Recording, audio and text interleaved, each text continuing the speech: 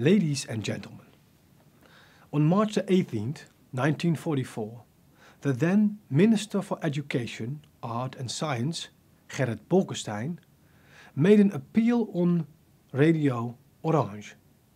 He asked the Dutch people to hand over their wartime letters, diaries and speeches to an institute to be established after the war.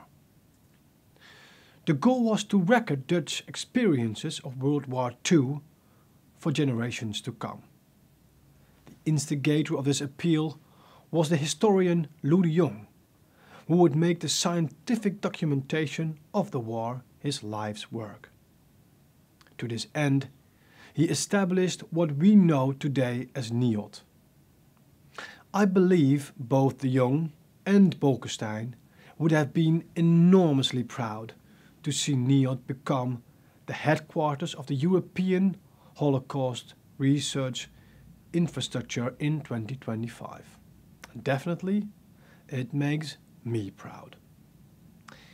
EHRI digitally connects sources from all over the world to improve access to the records of the Holocaust and thereby encourage international research.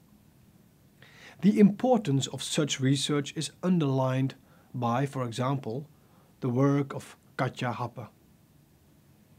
As a former EHRI fellow, she investigated why, in relative terms, more Jews were deported from the Netherlands than from any other country in Europe.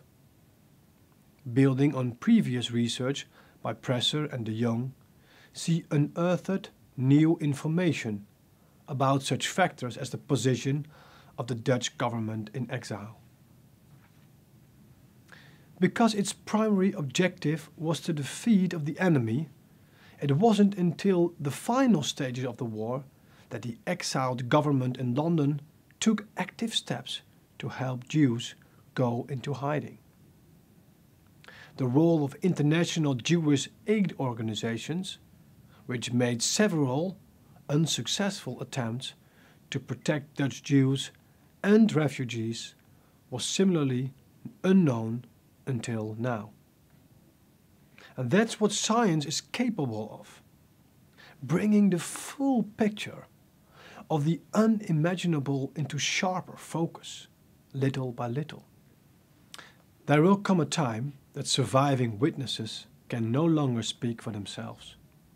When that happens, we'll have only silent witnesses to rely on. The records and sources that EHRI is helping to uncover. With the establishment of this headquarters, EHRI is set to become a permanent organization. And with a war on the continent, with anti-Semitism on the rise, and our collective knowledge of the Holocaust diminishing, it is more urgent than ever to do so.